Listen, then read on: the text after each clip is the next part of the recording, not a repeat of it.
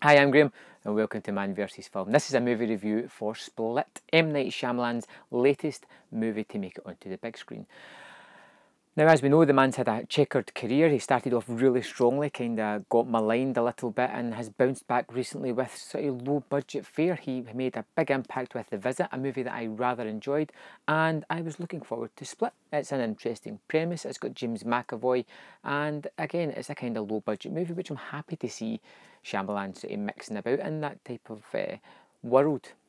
It makes him a little bit more creative. So the basic story of Split is about Kevin, a man with 23 different personalities inhabiting the one body, and a couple of those personalities aren't the nicest, and one of these ones kidnaps 3 girls for a nefarious purpose. This is pretty much the James McAvoy show.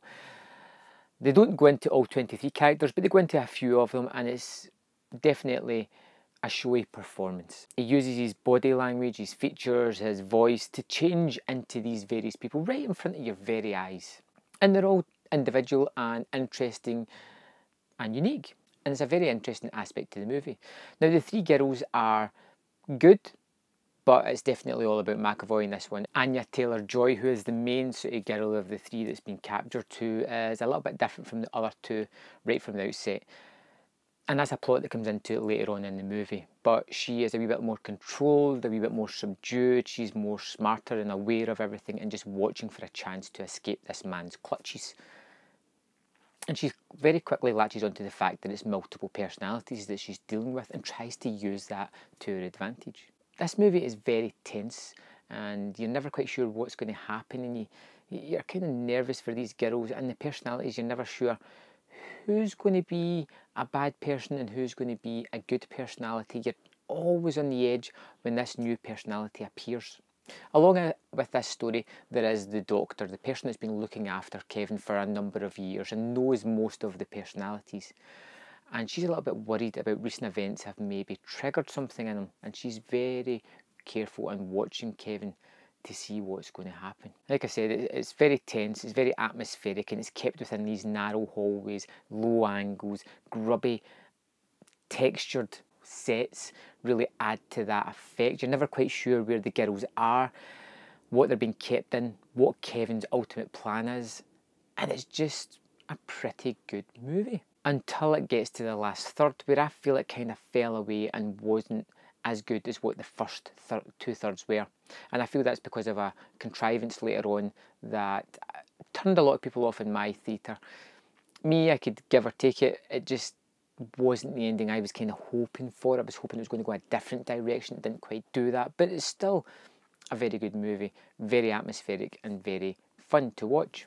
I don't know if it's going to live up to rewatches though, because you kind of know where everything plays now. I doubt it's going to have that kind of punch that it has in the theatre. And another thing, Shyamalan, stop putting yourself in the movies. We know what you look like. You're not the best actor. Stay away. Watching you.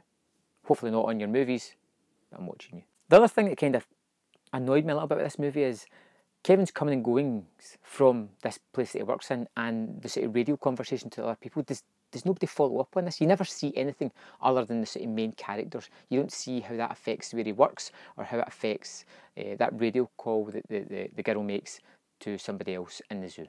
So does nobody follow up on that? Overall, I liked Split. I didn't love it. That's why I'm going to give it 3 out of 5. I thought McAvoy's performance was really good. It's big, it's showy, but it demands to be that. It's a very physical performance and he does very well in the role.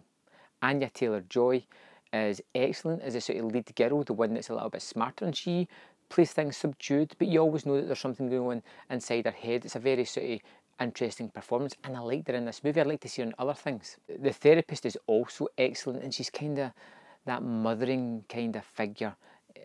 She even says that these patients are her family of choice, and she's very good in the role, and I liked her role as well.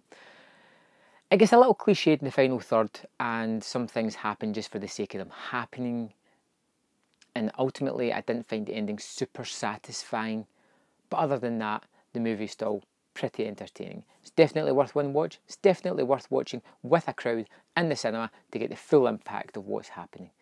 So let me know what you thought of Split, and I will see you next time on Man vs Film.